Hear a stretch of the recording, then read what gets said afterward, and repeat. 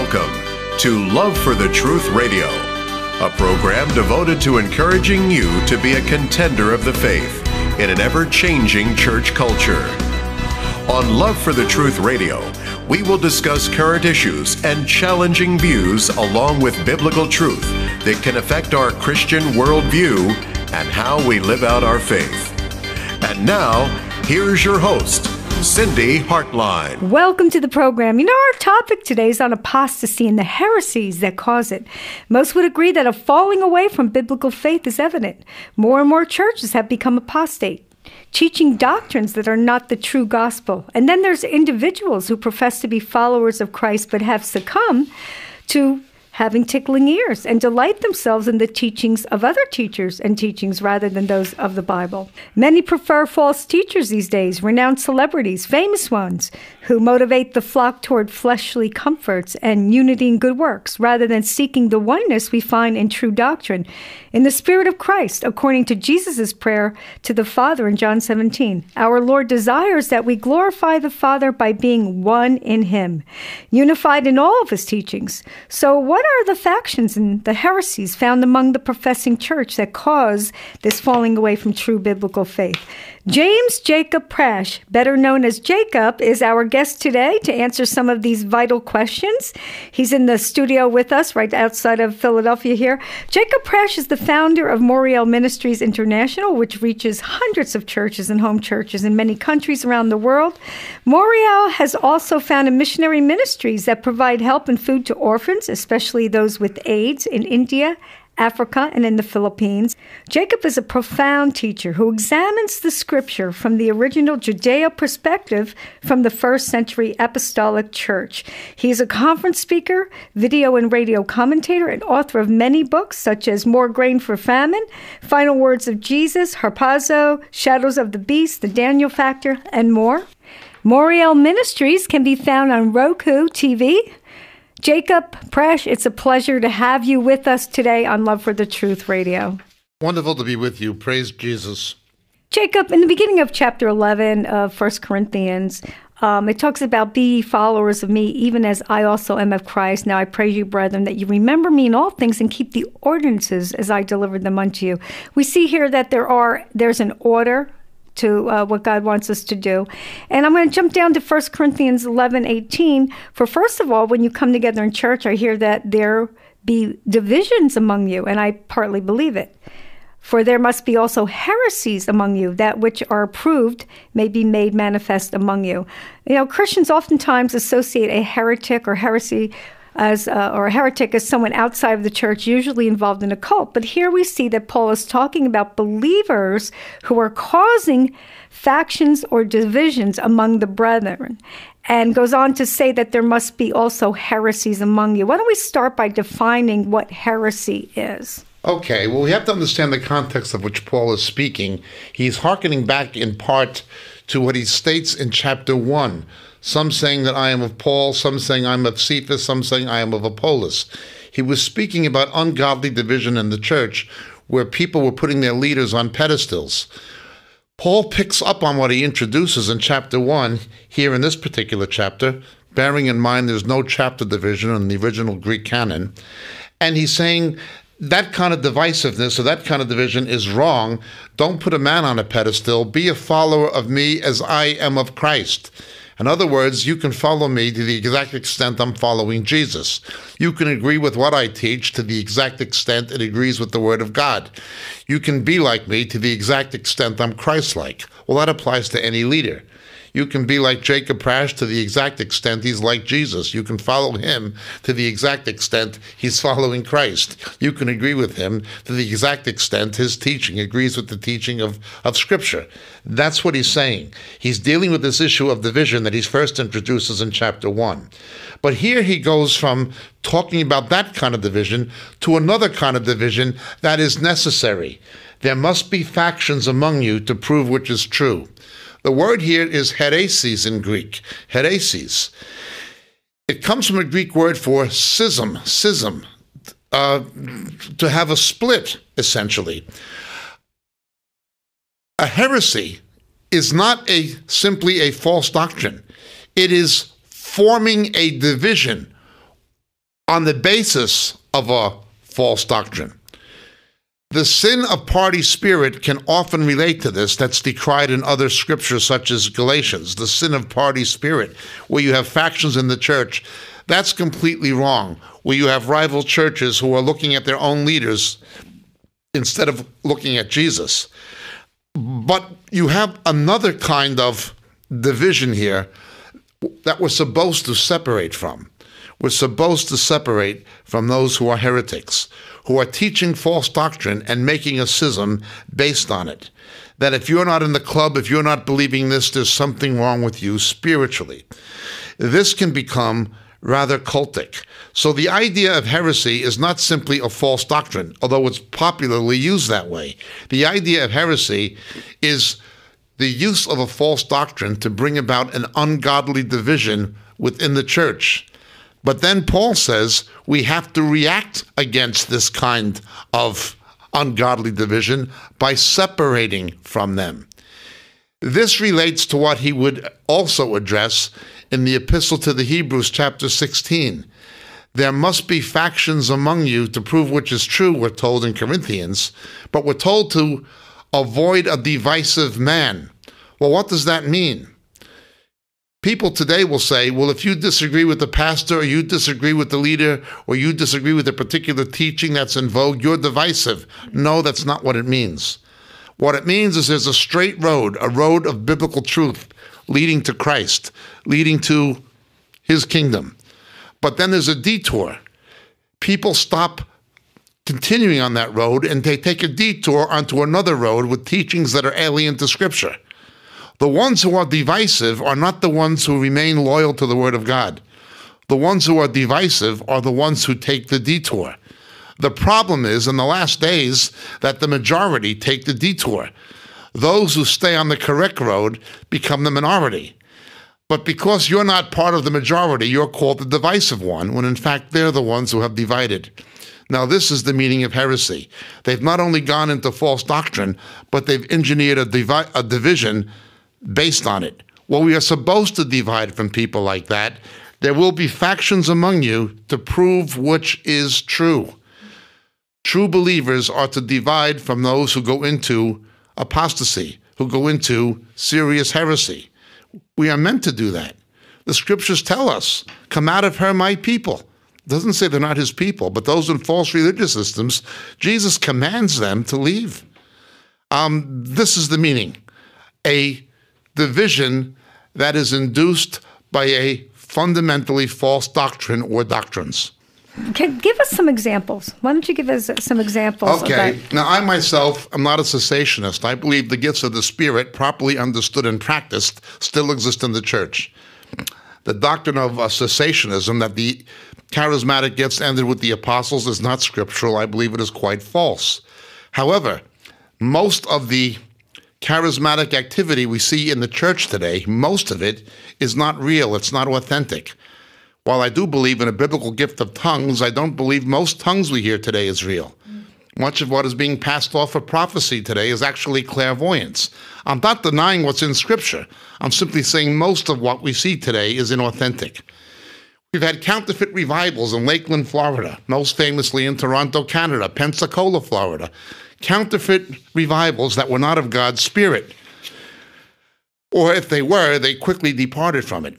We are told twice in the New Testament, for instance, that the fruit of the Spirit is self-control, ikrete in Greek. But we saw people in the Toronto phenomena on the floor, out of control, having all kinds of conniptions. You saw people saying, I know it was God, I couldn't control it. By virtue of the fact they couldn't control it, proves prima facie it could not possibly have been God. Because the fruit of the Spirit is self-control. If someone is not in control of themselves, God is not in control of them. I just have to prophesy, hallelujah. When the Spirit of the Lord comes on me, I have to prophesy. Says this crackpot money preacher, Jesse Duplantis, tell him I said so.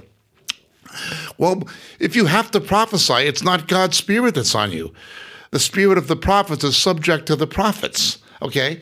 But the people who get into these movements, the Word Faith movement, or the counterfeit revivals of Toronto, the John Arnott thing, or the Kenny and Benny and Joyce thing, the people who get into these things, they tell people, if you're not into this, you're not in the move of God. They have departed from biblical doctrine. They've made that detour off the road of biblical truth and are bringing many people with them. But they'll tell you you're the divisive one. No, they're the one who has departed from biblical truth, not the people who remain on the correct road of biblical truth, which is sound doctrine. Paul told Timothy, first words out of his mouth, speak the things fitting for sound doctrine. Now, in the last days, this problem multiplies. It becomes compounded. It becomes exasperated. Wanting to have their ears tickled, people will accumulate for themselves teachers in accordance with their own desires. There's a market for the product. The reason people follow word faith money preachers is they're wanting to have their ears tickled. The reason people will follow false prophets is the same reason people will go to fortune tellers. They want to hear what they want to hear. It's all a money-based racket almost. It's a religious racket. It's not biblical charismata. It's not of God. It's a counterfeit. But if you speak against it, you're called the divisive one. Or if you don't go with it, if you resist it, you're suppressing the Spirit. You're resisting the Spirit. No, it's not the Holy Spirit. It is at best the flesh, and very often it is the flesh in league with a counterfeit spirit. That's what's happening in the church in the last days. Now, this is in no way to deny the ongoing ministry of the Holy Spirit, Spirit baptism properly understood and practiced, or the gifts of the Spirit properly exercised when they're genuine. Cessationism is a doctrinal error of the opposite extreme. But charismania, hyper-charismatic mysticism, what you see happening in the church today, the phenomenon of people like Bill Johnson or the IHOP thing with Mike Bickle, these are the false prophets and false teachers Jesus warned would come in the last days to deceive the elect. That's what's happening. It is not charismata, it is charismania, as my late friend, now with the Lord, Chuck Smith, used to call it.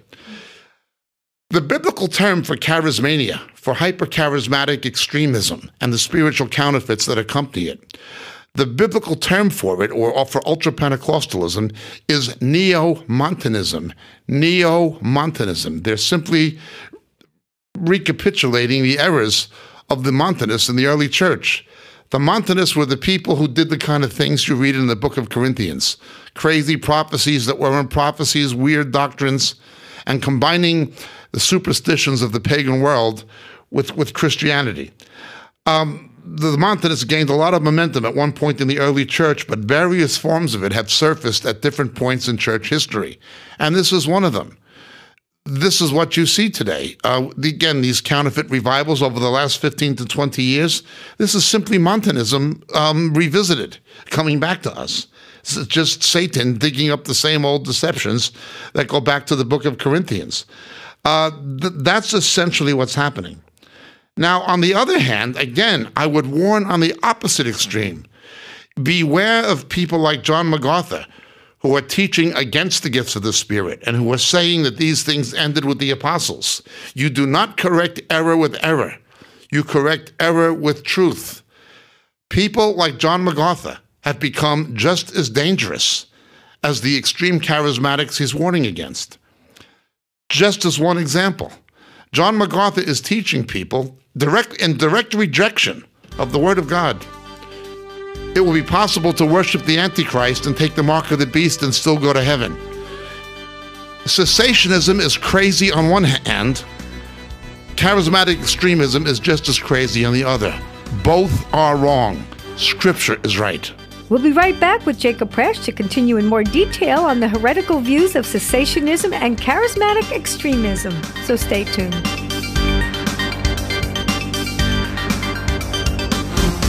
If you're a first-time listener, you'll find that on Love for the Truth Radio, we discuss news and views from a biblical worldview. We believe that the Bible is the inerrant Word of God and the absolute truth that should be applied to every aspect of life. We don't proclaim to have a cap on the truth, but we do have a love for biblical truth.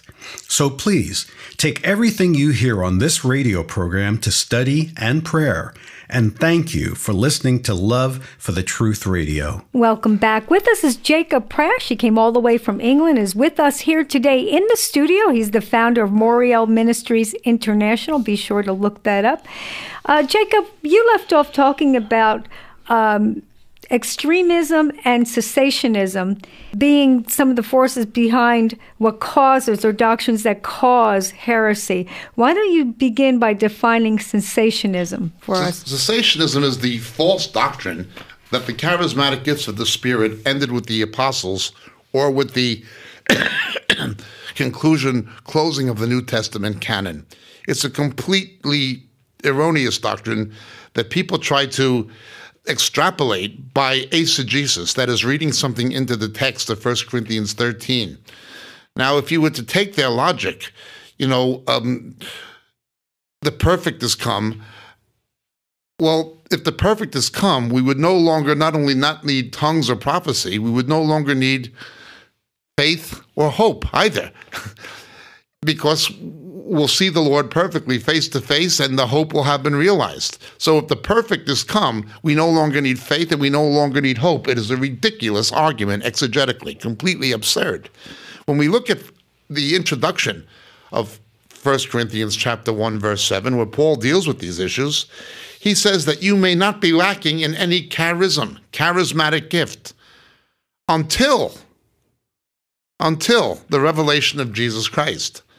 Now, some have tried to say, well, that's the book of Revelation. Once the book of Revelation comes, that's it. No. The word is apocalypsis in Greek, the unveiling. Now, when you read Revelation chapter 1, it doesn't say the apocalypsis. There's not even a definite article. It just says apocalypsis, the revelation of Jesus Christ of what must take place. So the book of Revelation cannot possibly be the revelation. It's the things predicted in the book of Revelation for the return of Jesus that are the revelation, not the book itself. Again, their arguments are exegetically absurd. I have warned repeatedly that people like John MacArthur are as wrong on one extreme as the hyper-charismatic lunatics are on the other extreme. Both are wrong. Both go into very serious doctrinal error, very serious doctrinal error. We see this with John MacArthur saying it will be possible to worship the Antichrist, take the mark of the beast, worship the image of the beast, and still be saved and go to heaven. This was John MacArthur. Now, this is completely crazy, utterly dangerous, and directly contrary to what Revelation chapter 14 teaches. But he's teaching it. But because he's teaching it, people think it's all right. It must be right because of John MacArthur. Well, they're following a man instead of the Lord. The very thing Paul warned about in Corinthians. Be imitators of me as I am of Christ. You can agree with what I teach to the point it agrees with the word of Jesus, not any further. Once John MacArthur or anyone else, self-included, departs from the word of Jesus, overtly as he did, not a nebulous matter of interpretation, but something as directly as he has done, there are very few charismatics who would say something as crazy or as absurd as what he is teaching. And some of his accolades, and for want of a better term, I'm not trying to be rude, but cronies. People like Phil Johnson and people like Jimmy DeYoung, they're teaching this. Now, these are people who are anti-charismatic, but they're teaching a doctrine that's so crazy, even the most extreme charismatics, by and large, wouldn't say something that ludicrous. It is a faction. It is a heretical teaching. They've departed from the way. They are just as wrong on one extreme as the hyper-charismatic lunatics are on the other. Neither is biblically true.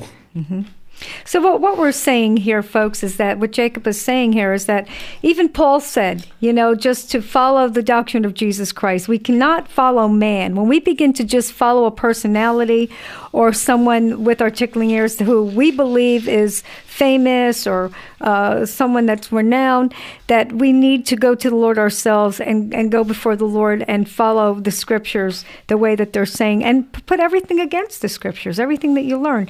So what we're talking about, what Jacob is saying, is that we can fall away from the faith by following certain teachers and by following a false I guess you would say a false opinion of something. Why don't we begin, Jacob, here in this segment to at least define apostasy and give us examples, because a lot of people say, okay, I don't believe that you can fall away from the faith. I believe that once you're saved or once you accept Jesus in your heart, that you'll never fall away from the faith. But yet apostasy means to, I believe, depart from the faith or depart from something that you've already believed in. But why don't you give us the word apostasy comes from the underlying Greek word, apostiomai, to stand outside of. To stand outside of. Now, in the general context of Scripture, the term apostasia in Greek, apostasy, means to depart from biblical truth. There'll be a great end times departure from biblical truth, a great apostasy that will precede the return of Jesus in 2 Thessalonians chapter 2. Again, ludicrously, insanely, it is a cessationist, Thomas Ice, who says the great falling away, the great apostasy, is the rapture. That's what he's teaching. Now, other major pre-tribulational teachers, such as Mark Hitchcock, categorically deny this and say it's absurd. Nonetheless, this is what's being taught by these people. Not all of the crazy people are extreme charismatics. Cessationists and fundamentalists can be just as wrong. When you deal with apostasy, it means to depart from truth. There's always been apostates. There's always been apostasy. But in the last days, there's a great apostasy, a great falling away, and we're seeing it now. For instance, I live in Great Britain most of the time. The 5 largest Protestant denominations that came out of the Reformation, directly or indirectly, Church of England, the Anglicans, the Church of Scotland, Presbyterians, the United Reformed Church, and the Methodist Church, all of them are ordaining homosexuals and lesbians. All of them. You're seeing whole movements, even movements that were founded by saved Christians, even movements that were founded by martyrs, apostatizing, departing from the Word of God in the last days. There's no doubt that what we're seeing now is at least the prelude to what 2 Thessalonians chapter 2 says is going to happen with the revelation of Antichrist before the return of Jesus. It's shaping up even as we speak. I have no doubt. Now, this is not to speculate about the time or the Lord's return. I do not know that. Nobody does. But I do know what the signs say. To have apostasy on this level is unbelievable. And the momentum and the pace at which it's happened. When the counterfeit revivals of Toronto and Pensacola happened, one of the most astounding things was how many people who were previously thought to be biblically solid were taken in by it. I mean, pastors going into it and misleading their flocks into the way of deception.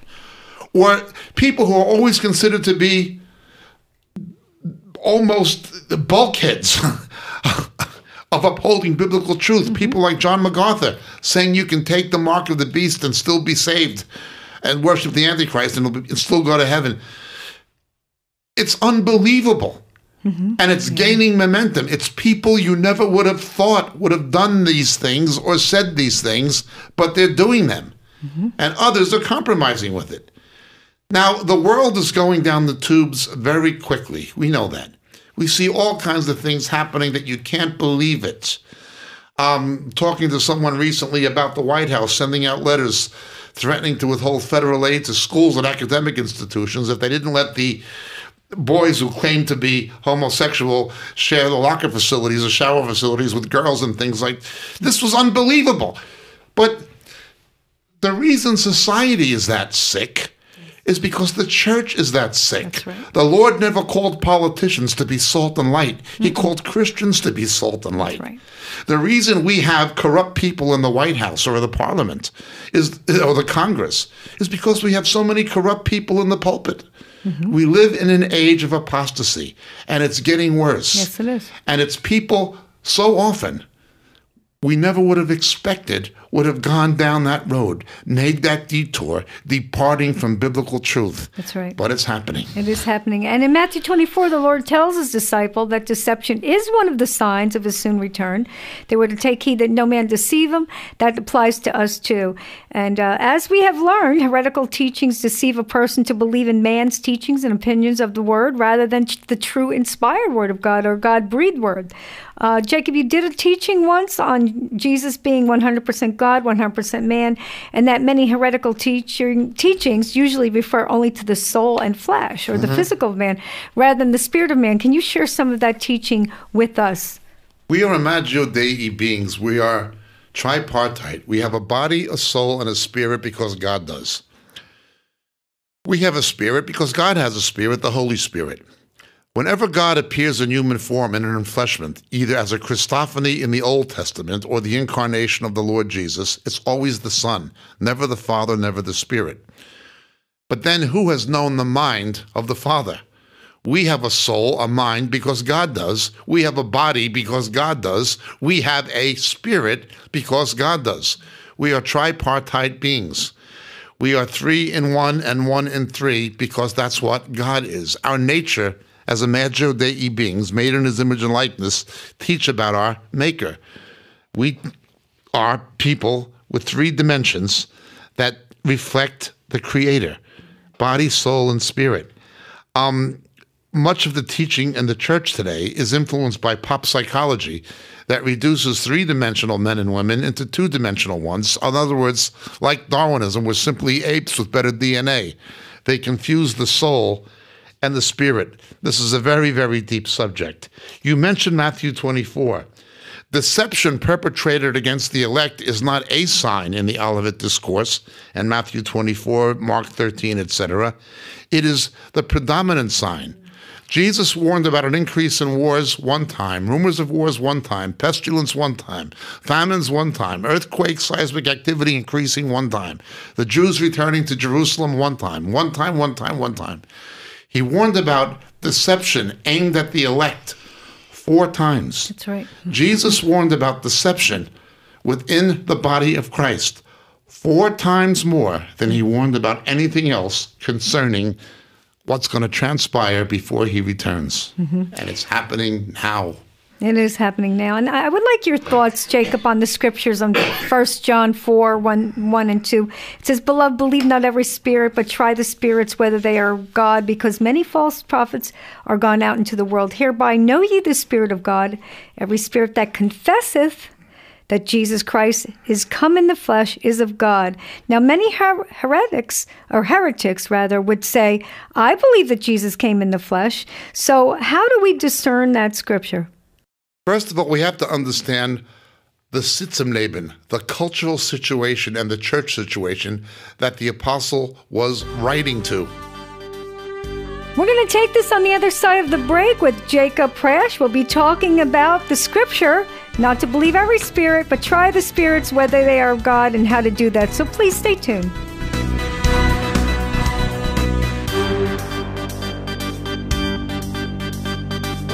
Many would agree that we are living in unprecedented times. Grave immorality is on the rise, as in the days of Noah and Sodom and Gomorrah. There are wars and rumors of wars as nations rise against nations.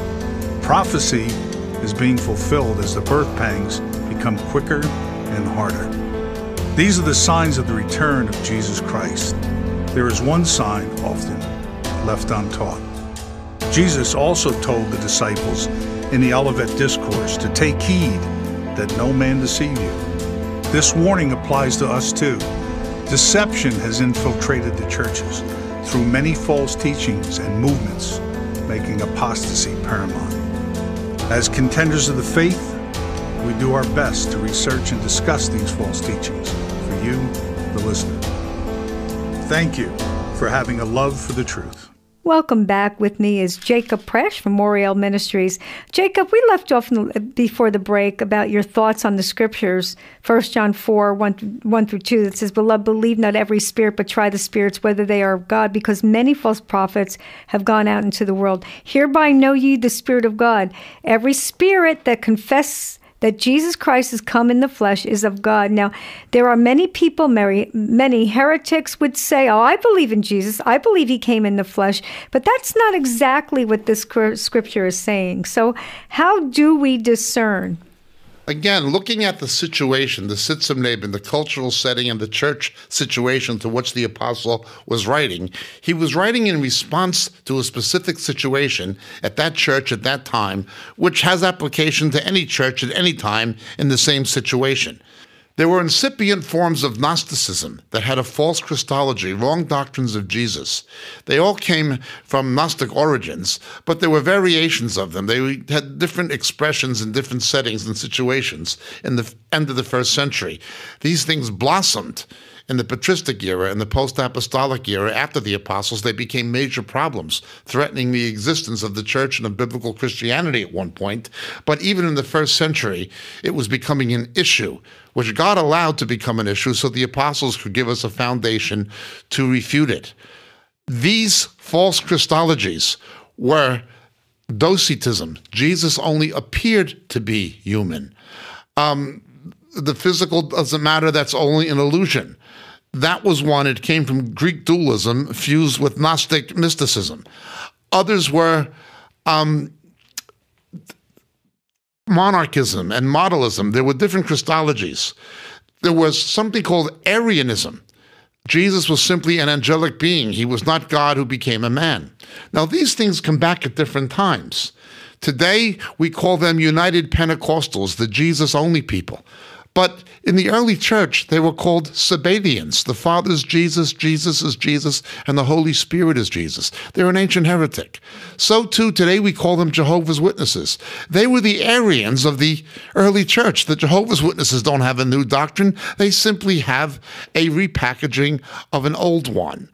All of these false Christologies, that's what he was dealing with. He was not giving the test of a false prophet by saying it's somebody who says that Jesus came in the flesh. That's not the situation he was addressing. We know the situation he was addressing because he goes on from there speaking about what he spoke about in the previous chapter. Antichrist. This is Antichrist. The Antichrist is going to deny an incarnational Christology at some point, or he's going to say that it's him, not the Lord Jesus.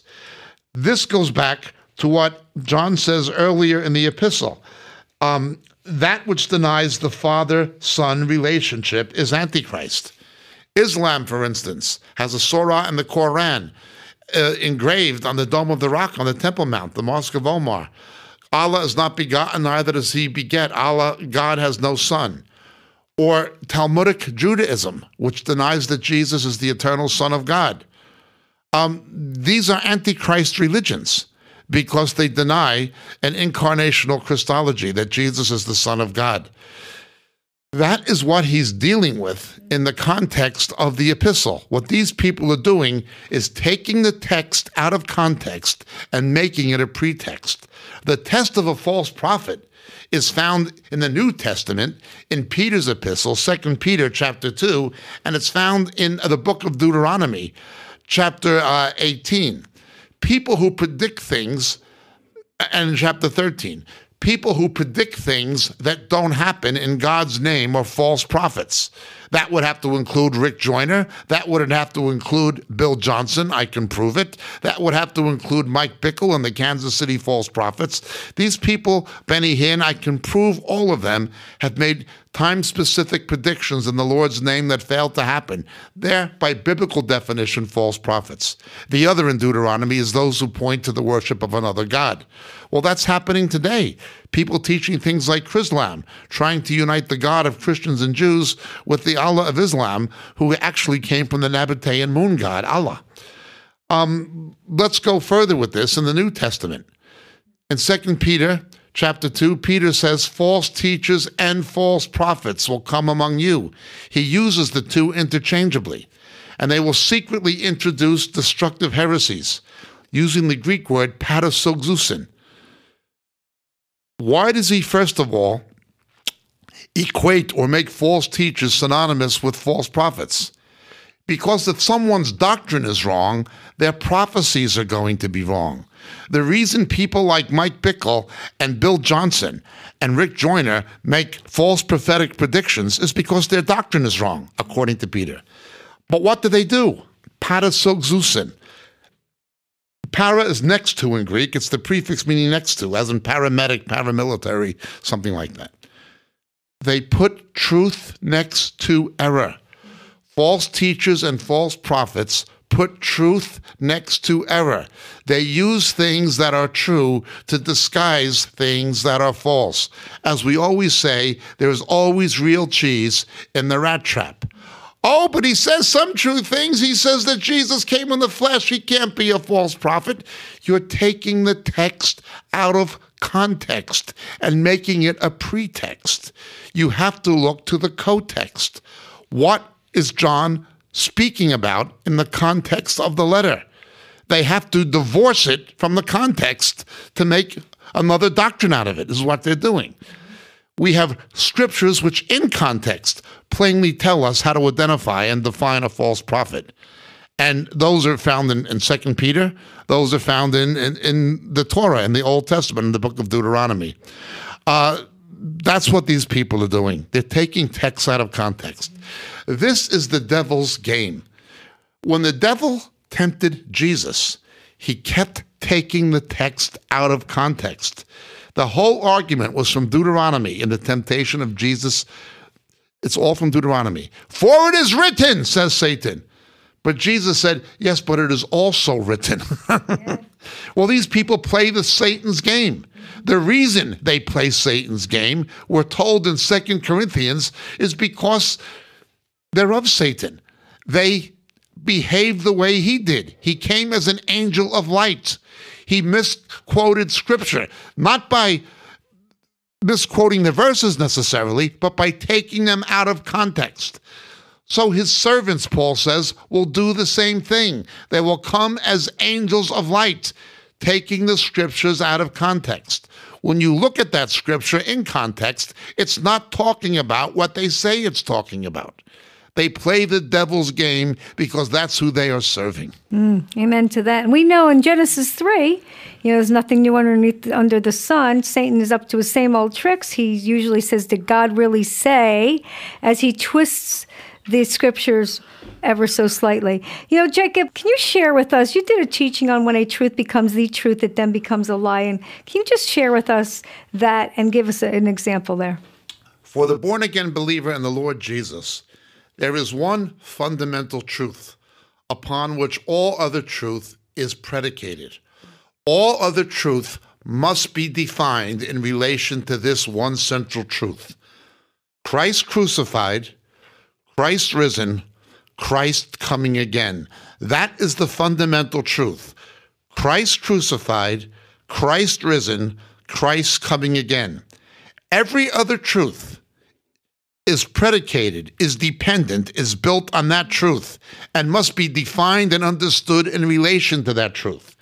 When you take another truth, even though it may be true, and make it the central truth, the foundational truth, instead of Christ crucified, Christ risen, Christ coming again, even though it may be true, that truth will become a lie. Let me explain. Our ministry takes care of children with dengue fever in the Philippines. We rescue from the garbage dumps, and we take care of AIDS kids in Africa and things like that. Well, that is a truth. We should care for the poor. We should get these children, give them the gospel, tend to them, their situation medically and so forth, get them educated, whatever we can do to help them. That is a truth, but it's not the truth. The truth is Christ crucified, Christ risen, Christ coming again. If you don't have that as the truth, if you're just helping the poor, you have a social gospel. Nobody ever went to heaven because of good works. A lot of people go to hell because of good works, because they trust in their works to save them. No, a social gospel never saved anybody. It is a tragedy that so many once upon a time Christian organizations like World Vision, who began right, have replaced the truth with a truth, simply a social gospel. That's one example. Another is Israel, the prophetic purposes of God for Israel and the Jews. That is a truth, but it is not the truth. The truth is Christ, Yeshua, the Messiah, Christ crucified, Christ risen, Christ coming again. Now, my own family are Israeli Jews. I love Christians who love Israel. I believe firmly in the prophetic purposes of God for Israel and the Jews, but there are people whose faith is based on the purposes of God for Israel. You've got a lunatic fringe in the Messianic movement that are lifting up Jewishness instead of Yeshua-ness, instead of Jesus-ness. They're putting Gentiles under the law into bondage. They're doing and saying crazy things. They're calling themselves Hebrew roots, too ignorant to know that the Greek word is reza, root. They don't even know what they're talking about. They don't understand that Talmudic Judaism is a false Judaism that rejects this Messiah that Jesus called the synagogue of Satan. They don't even know what they're doing. They don't even know what they're doing. What do? They take the truth and they make it a lie. That's right. There's only one truth. Christ crucified, Christ risen, Christ coming again. If you take another truth, even though it may be true, it is not true in its own right. It is only true in relationship to the truth. Jesus said, I am the truth. Mm-hmm. And Chick, if we didn't really talk about this, but I just want to bring this up, is that I know that you would agree that with the ecumenical church culture's quest for unity and peace, doctrine is put aside, like we've been talking about, for the purpose of all getting along. When I think about that, is that people are still looking to be unified or for unity. And we look at John 17, when Jesus prayed to the Father, that he prayed that we as followers would be one with him, even as he and the Father are one. But yet there's a false unity today. And I think that that's really huge, that people are putting their doctrines aside to find that unity, especially, like you were saying, into doing good works. I once had a ridiculous conference speaker in the United States, but they were originally from Britain, say to me, in defense of ecumenical union with Rome, that Jesus prayed we would be one, citing that scripture. Right. As always, a text out of context and isolation from context is a pretext. Before Jesus taught that, his prayer was, Father, sanctify them in the truth. Thy word is truth. You cannot have unity of the Spirit based on error. Unity of the Spirit depends on the fact he's the Spirit of truth. If it's not scriptural, it's not God's unity. We're going on a break, so please stay tuned for the conclusion. We'll be right back with Jacob Prasch. You're listening to Love for the Truth Radio. We'll be right back, so please stay tuned.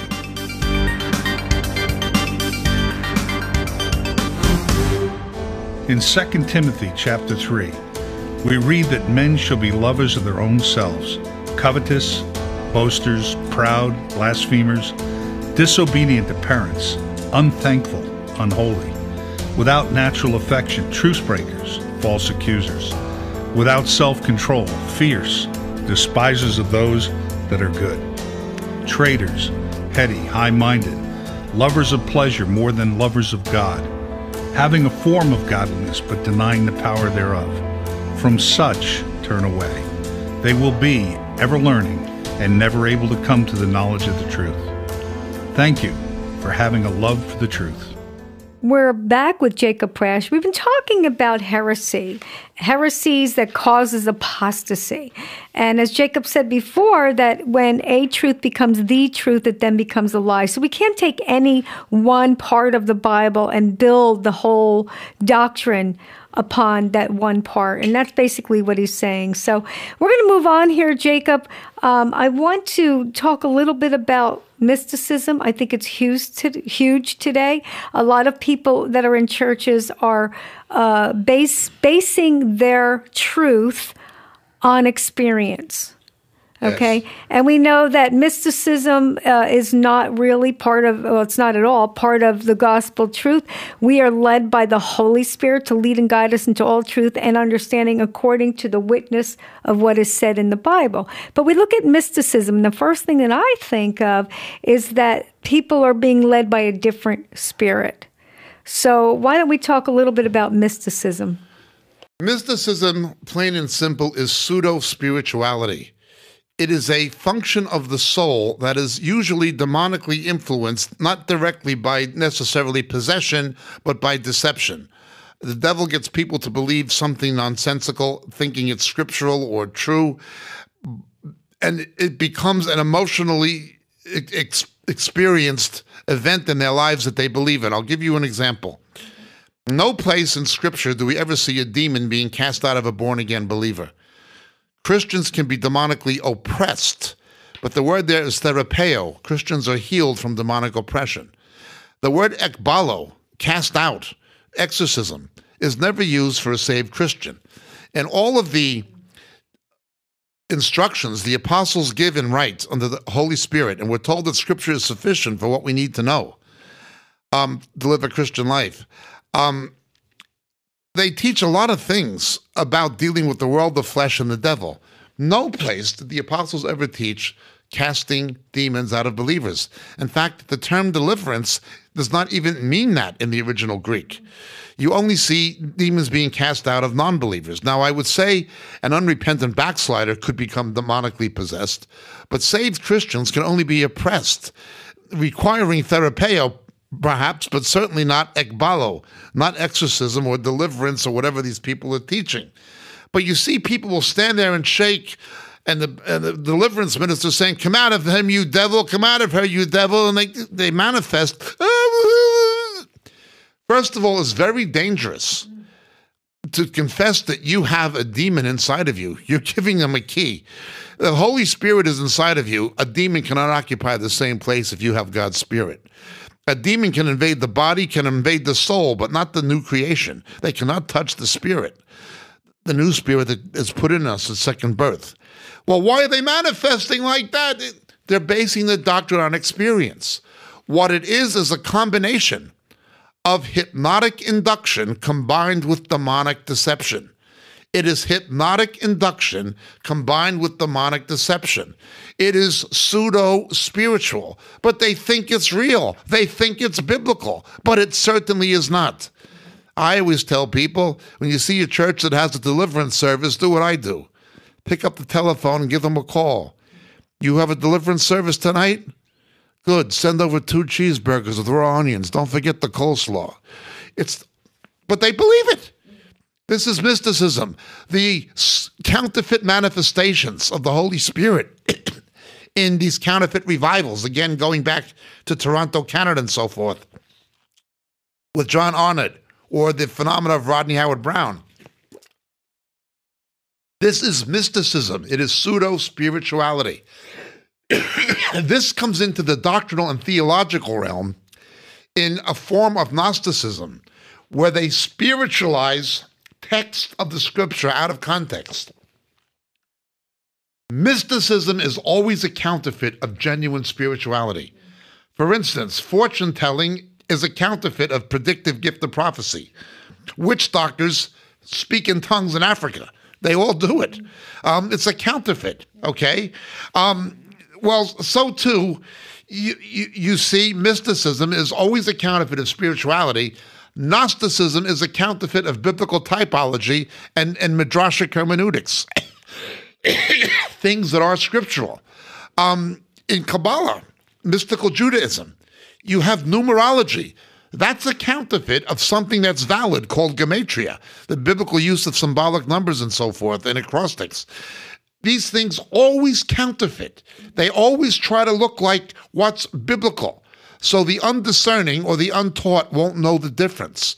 They won't know the difference between spiritualizing a text out of context and a genuine use of typology. For instance, the Paschal Lamb is a picture of Christ. The Lamb without blemish is a picture of the sinless Jesus. That's valid symbolism. But you got people making doctrines out of symbolism. No place does Scripture ever base a doctrine on symbolism or midrash, even though the Scriptures contain midrash and symbolism. This is Gnostic. It's mystic. When hermeneutics come into the church doctrinally, when a mysticism comes into the church doctrinally, that's known as Gnosticism. It's always a counterfeit. The gifts of the Spirit are counterfeited. biblical exegesis becomes counterfeited, and authentic Holy Spirit experience becomes counterfeited. It's always a counterfeit spirituality. Mm-hmm. Now, Jacob, you said that that Christians cannot be demonically, well, you said they can be demonically oppressed, but they're not possessed. Correct. All right. Now, we're talking about apostasy. Now, is it possible for someone to fall away from the faith because of heresy and then be following doctrines of demons or being demonically possessed at that point? I believe that an unrepentant backslider can become demon-possessed because, as with King Saul, there was a point where the Holy Spirit left him. Now, I don't think if somebody sins, the Holy Spirit leaves them. I think the Holy Spirit, the scriptures say the Holy Spirit is grieved. Right. But when you have somebody who departs from the truth and goes into out-and-out apostasy, they do open the door to a demonic possession. Satan can use people like that tremendously. Satan can use an unrepentant backslider tremendously. But somebody, even a weak Christian, even the weakest Christian, even Christians with all kinds of problems in their lives, including battles with recurrent sin, they still have the Spirit of the Lord. They cannot be possessed. That's right. Now, Jacob, what I would like to do now is we've talked so much about the different heresies or the different types of teachings, false teachings that can lead one to fall away from the faith. Now, I'm sure there's many out there that are listening to this and say, gee, I'm a little bit confused. We talked about so much here. Can you just kind of wrap up or in conclusion? Okay, first of all, the falling away from the faith because of false doctrine, that's commutative. It's not just people fall away from the faith because of false doctrine. Paul says, wanting to have their ears tickled, they'll accumulate teachers the corners of their own desires. They go after the false doctrine because they're falling away from the biblical faith. They're not satisfied with what's in the Word of God. It's not just that their false doctrine is misleading them. It is that they are already departing from the word of truth, therefore they follow in error. Remember what Paul says about the leaders who mislead them. They are both deceiving and being deceived. People like Joyce Meyer, Paula White, Benny Hinn, Kenneth Copeland, they are both deceived themselves as well as being deceivers of others. They are both deceiving and being deceived. And again, their numbers multiply in the last days, ultimately culminating with the advent of the Antichrist and false prophet.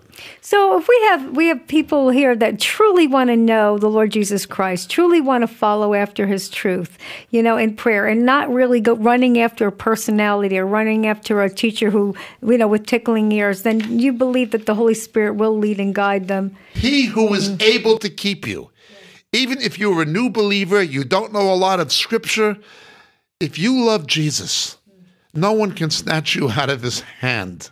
That's not to say you can't jump out, but no one's going to snatch you. Jesus, don't let me be deceived. Help me to understand your word. You say that, you mean it. He's not going to let anybody deceive you. If you get misled, he's going to show you, even if you're a young believer. If you love Jesus and you're trusting him, you can trust him. He's not going to let anybody sell you a bill of goods. You might buy into it in your ignorance, but somehow, providentially or otherwise, God's going to show you this is wrong and get you out of it. That's right. And you know what? Let's just say this, Jacob. There's a lot of churches out there, and I know that you would agree they're in an apostate condition right now, where they have already fallen away from the faith. They're teaching a false gospel. But then you have a believer who loves the Lord, and they're going to that particular church, and they're hearing some truth but half lies, but they don't know what the lies are. What do they look for in a church or in a pastor to discern, should I be here or not? Paul says, be followers of me as I am of Christ.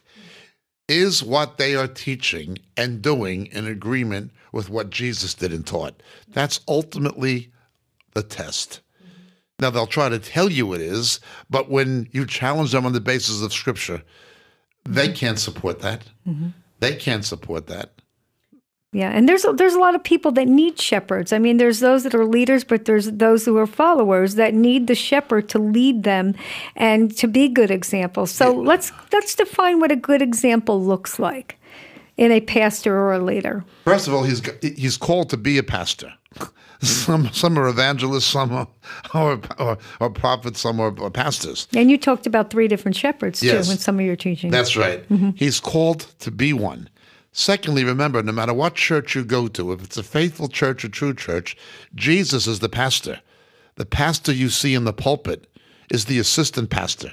I don't care if he's a pastor of a mega church with 15,000 people. God bless him, but he's only the assistant pastor. Jesus is the pastor of every congregation of true believers. You can only trust that guy in the pulpit to the exact extent he's trusting and following the Lord Jesus. God uses men like that, and the faithful ones, may God continue to bless them and use them. Pray for them. They need your prayers. Satan attacks them more than he attacks anybody most of the time. And then the word talks about that you'll know them Yes, by by their their fruit, of course. What does the fruit look like? Of course, but never, ever, ever put a man in the place of Jesus. That is Antichrist. That's the Greek meaning of the word Antichrist, Well, not yeah, just that's against, right. but in place of. The Roman Pope of Rome is a classic example, actually calling himself the Holy Father. Jesus says, call no man on earth your father. One is your Father who's in heaven. Yet this guy, who when he was the cardinal in Argentina, refused to meet with sexually abused children, victims of priests, or who says, if 2 men are in a same-sex relationship, who am I to judge? And he calls himself the Holy Father, acting and teaching directly contrary to the word of God. He doesn't have a shepherd's heart. He didn't care about those molested kids or their families in Argentina, where he was the cardinal in Buenos Aires. Yet he calls himself the Holy Father. He's putting himself in the place of God. That's right. And no one is to be called father anyway. Nobody. That's right. Now, you talked about that there were 3 different types of shepherds, I believe, in one of your teachings. What were Based they? on John 10, we see 3 different kinds. There are good shepherds who are like Jesus. These are people that if the situation arose, they'd lay down their lives for the sheep. I work, and shouldn't talk about this, I work in certain countries where the church is persecuted. There are good shepherds who do that. Then there are bad shepherds who are wolves in sheep's clothing. They have an agenda. Most pastors are neither good or bad. Most of the 3rd category, hirelings. They're in the ministry for a job and a living. We'll be right back with Jacob Prasch, so please stay tuned. You're listening to Love for the Truth Radio. We'll be right back, so please stay tuned. Welcome back. I'm Cindy Hartline, your host for Love for the Truth Radio Philadelphia. Look us up on loveforthetruthradio.com. We air programs via stream every day. You can find program archives with contributors John Haller, Chris Quintana, Carl Tykrib, Patrick Wood, guests like Bill Koenig, Ray Youngin, Johanna Michelson, Bill Salas, and Jan Markell, and many more veterans of the faith with the voice of truth. You can find us on Twitter, Facebook, YouTube, SoundCloud, and on Rapture Ready Radio on Monday evenings on Blog Talk Radio with Jackie Alnor, along with numerous web radio programs who air us on their stations worldwide.